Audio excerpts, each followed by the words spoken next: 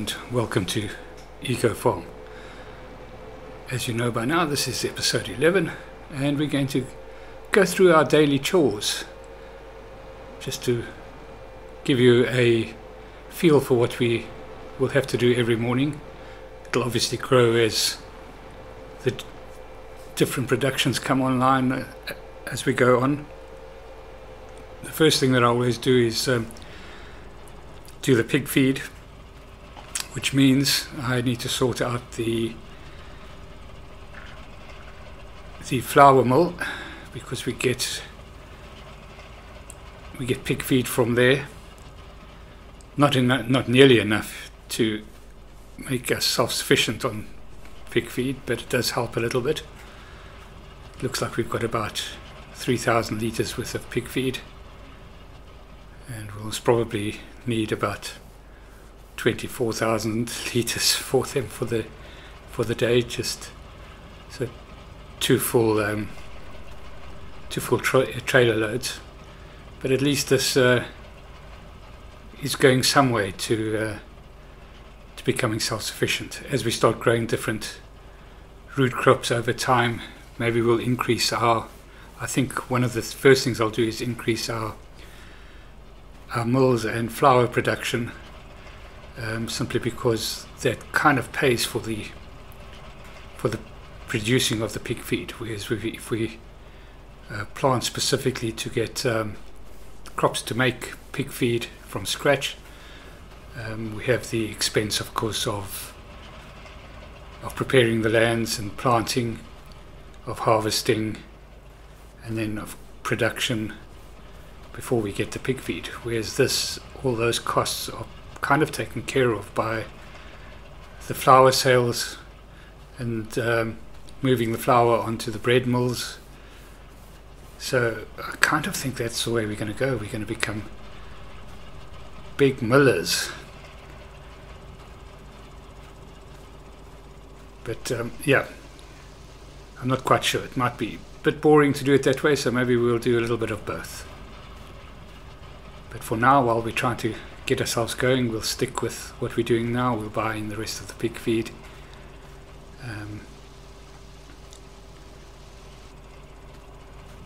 Of course, we are getting manure from it, but manure is a relatively cheap commodity to buy as opposed to buying in pig feed.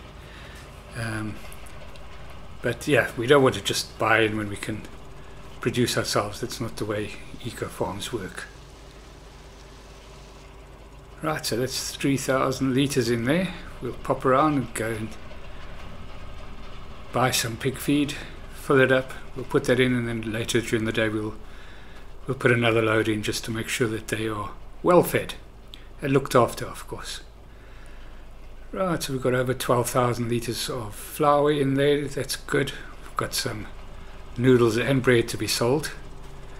We'll take those down once we've as part of our morning chores. Of course, bread, noodles, I suppose we could, because it's a dry product, we could store until we get a good price for it. But right now we need all the income we can, so we'll be selling straight away.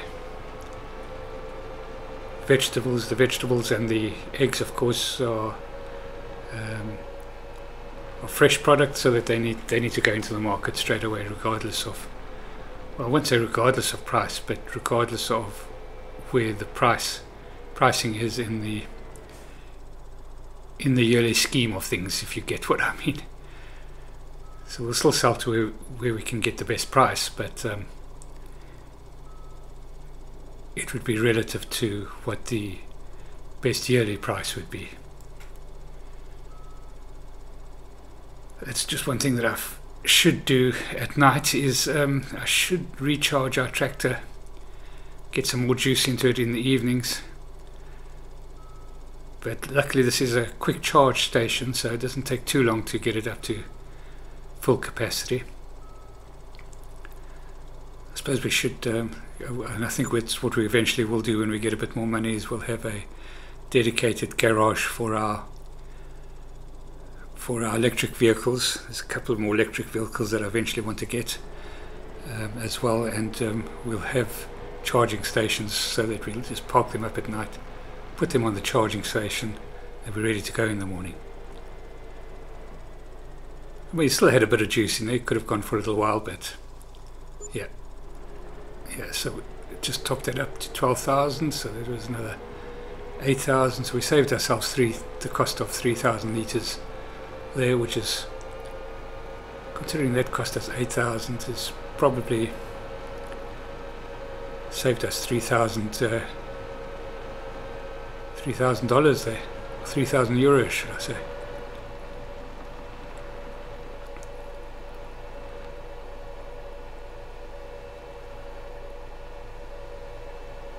Just getting to the pigs here, and it's a little bit difficult.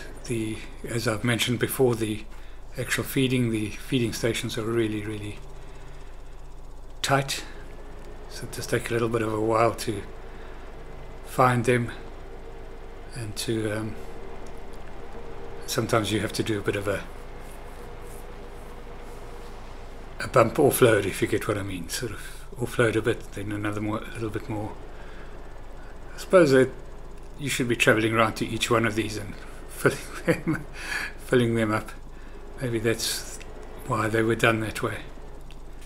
Just seems a little bit strange. One of the minor criticisms I have of this this modular pig pen is that the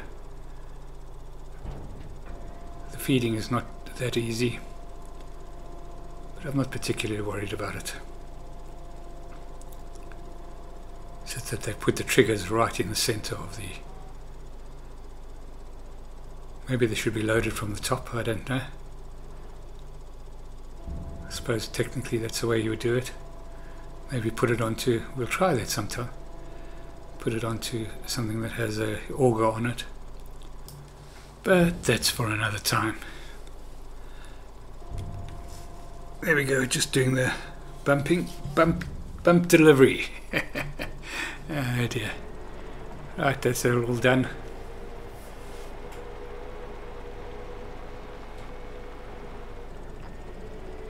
Yeah, we'll come and put another load in during the day just to make sure that they are self-sufficient for the whole of the month, or well fed for the whole of the month, self-sufficient. They do a bit of rooting around, so they get other nutrients from the land itself. The corn is ready to be harvested. That'll probably be in the next episode. It'll still be in the same month, but it'll be in the next episode. And the fields that we have planted need to be weeded, so that's another job also for the next episode, or maybe one after. It's a busy month at this time of the year. Right, so now we've got to go and feed the chickens, of course. So we planted a lot of wheat, so we should, in the next year, we should be self-sufficient on wheat. We'll hope I've planted enough wheat to become self-sufficient, but we shall see. But the wheat costs are much lower than the pig feed costs, so that's pretty good.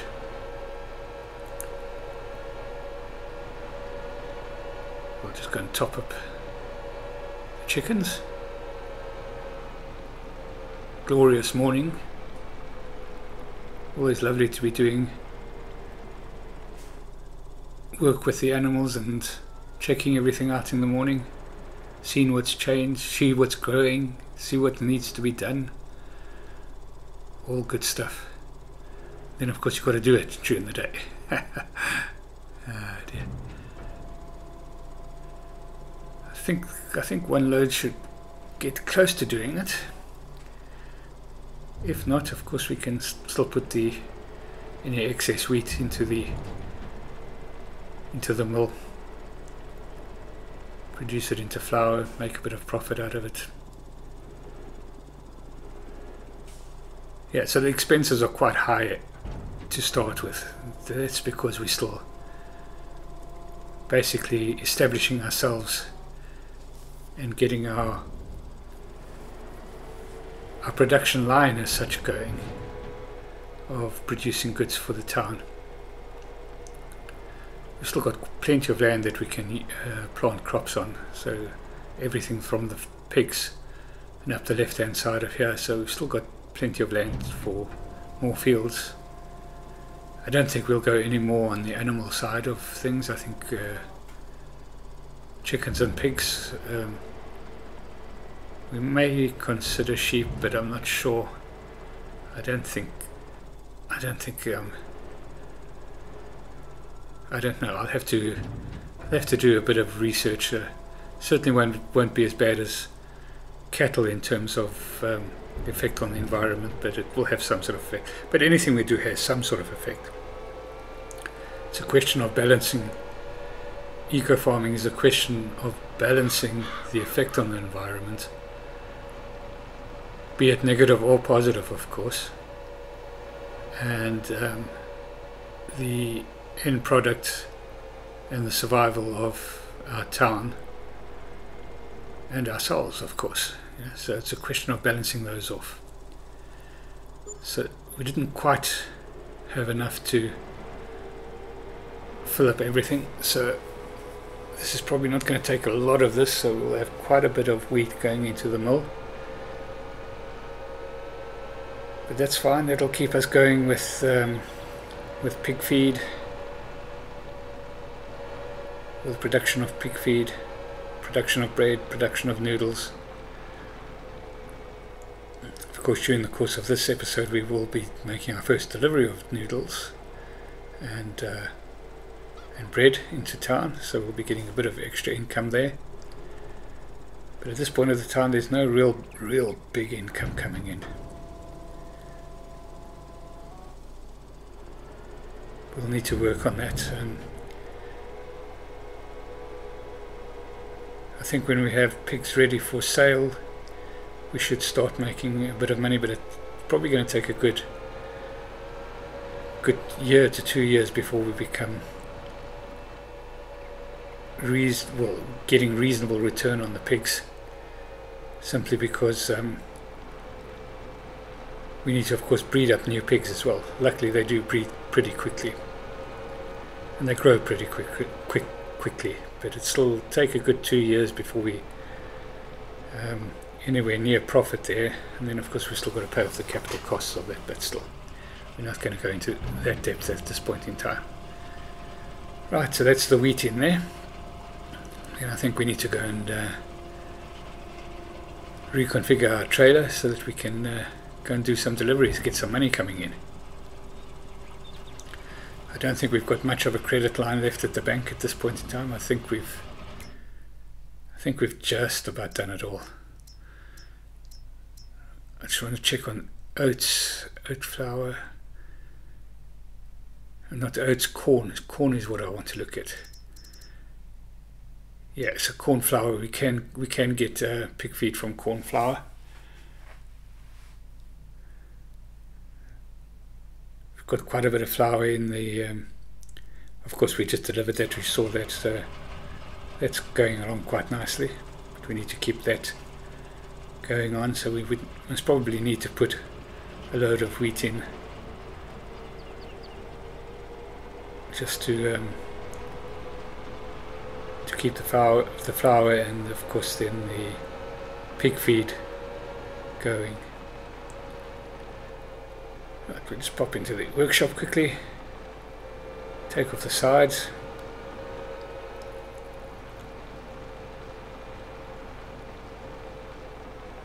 I wonder if I should put some more pig feed in first. It might be best before we go and change the configuration. Get the pigs fed, get that job out of the way, then we'll take the sides off.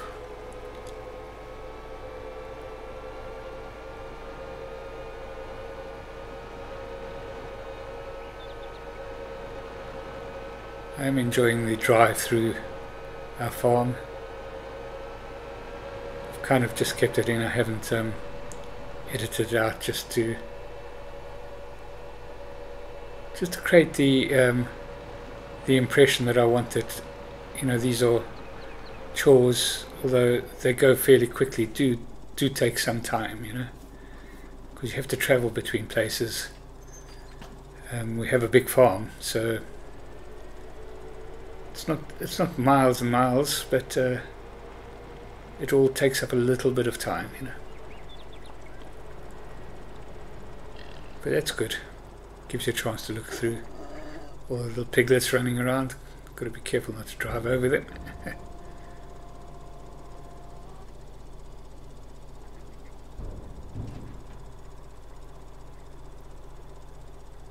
Yeah, it's take us a little while just to get this all sorted, fed.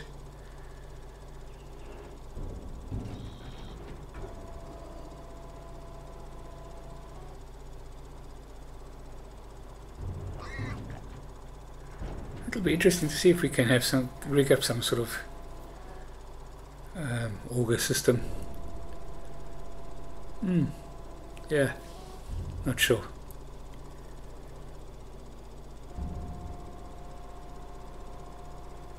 And this is not the most efficient way to be feeding. We should just be able to offload. Oh, we've gone out of the, what do you call it now? Out of the trigger zone. Well, it's becoming a bit of a nuisance. There's always all these little things that get sent to test. That's done now. Pigs are happy. They've got plenty of place to root around. As per usual, make sure the gate's closed.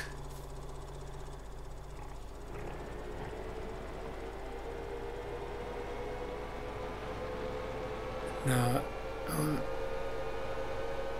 got one here. I wonder how much we got. Yeah, we'll be able to start using that. Probably still won't cover all of the reasonable amount, so it's good. Although we have to cover our losses for putting the wrong silo or storage system up. That's in the past. It's done and dusted. Can't do anything about that now. Right, now let's go and get this reconfigured, and then we'll go and deliver our noodles and bread and eggs to the farm shop. I think is where I looked to see where the best price was overall for those three. And then of course we'll come back and do the greenhouses, which will go into our market stall in town. Let's get that all down there. Yeah, it's good. Doesn't cost us anything, of course, just to change it over. Just a little bit of time. They come off easily.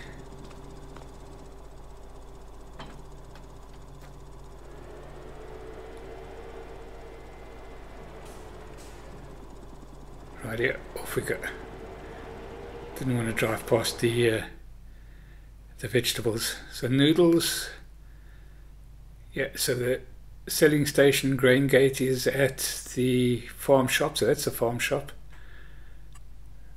That's where the noodles are selling best. So I reckon that's where we're going to deliver. Then we'll take in the bread and the eggs there to the same place.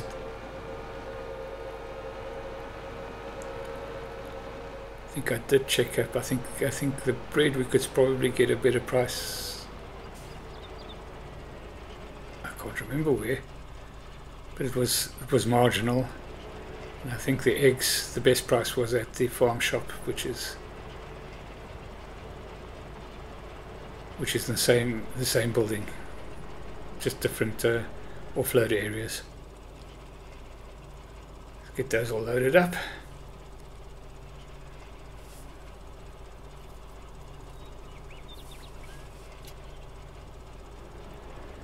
Yeah, a reasonable amount.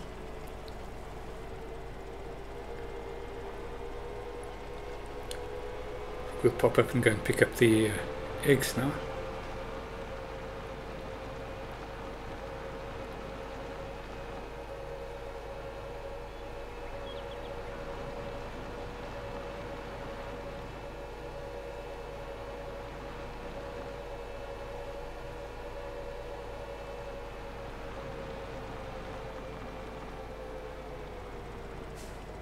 Nearly forgot. Luckily I have two access roads.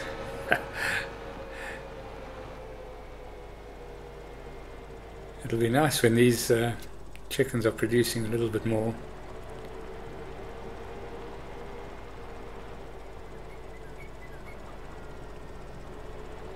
We've got room to add some more chickens in should it be necessary.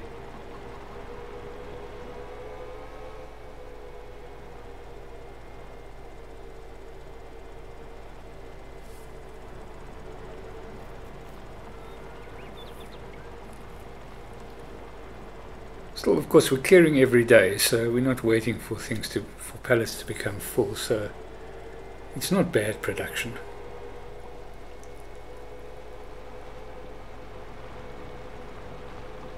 It's pretty good actually. Quite happy with that. So this is a decent load going down. I could of course have loaded up all the vegetables as well, but I want to make sure that those go into our farm, our farmer's market. Sometimes we can take the strawberries up to the farm shop. They sometimes give us a better price. But most of the other stuff sells down there. So I think we'll deliver the eggs first. And then just nip around the back. And I think the bread will go here as well. Yeah. And just nip around the back to deliver the noodles. Just different warehouses on the same, for the same shop.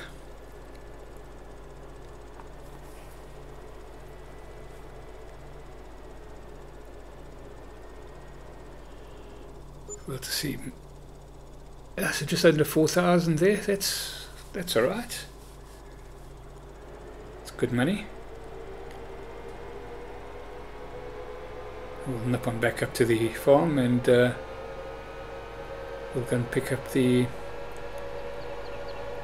greenhouse product. Watermelons, I think we got some watermelons, and then the product from the other greenhouse. We've got lots of scope to expand on the greenhouse production. So that will be one of the mainstays of the farm, and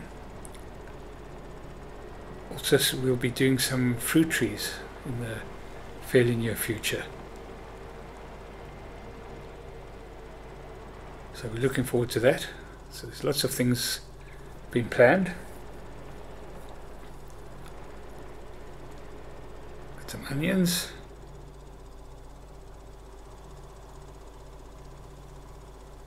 So I think we'll have at least another mixed vegetable greenhouse.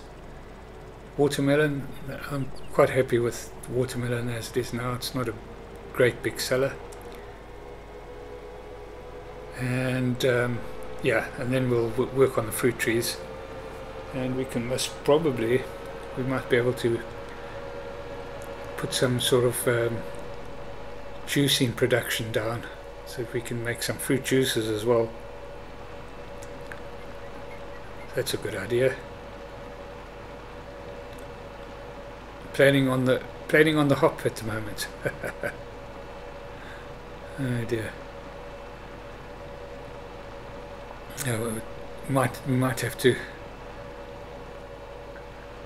Yeah, we're getting ahead of myself. Thinking about buying more land. As I was driving down, I was thinking of whether we expand back towards the town or sideways. I suppose it depends on how the town's going to grow, with us putting in inputs into the town, making it more attractive. As we build more, if we start getting into productions, there'll have to be housing for people, so the town will have to grow, I suppose. Which is progress.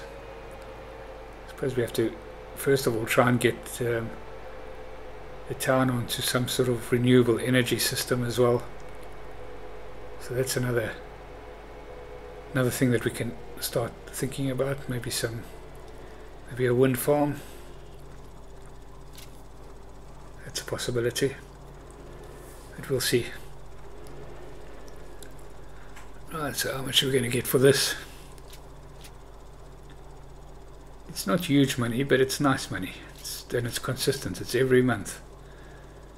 Being in the greenhouse, we can supply all year round. Input costs are a bit higher, but yeah, just over $5,000. Yeah, so it's a reasonable amount of income coming in every month. Still most probably not quite covering all the costs. But as I said, I think our credit line is just about exhausted, so we're going to have to be self-sufficient now. We're going to have to be managing our cash a little bit better, should we say. Just head on back up to the farm.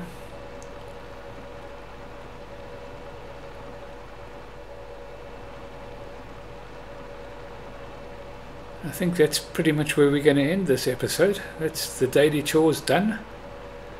Do hope you've enjoyed it. If you have, please like and subscribe. And we'll catch you in the next episode. Cheerio.